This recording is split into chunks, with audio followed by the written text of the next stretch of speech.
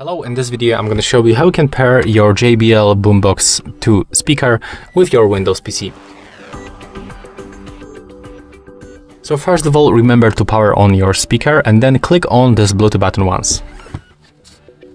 So when you do this, you will have this icon blinking, so it means that we are in the pairing mode. And right now all you have to do is just to open the settings,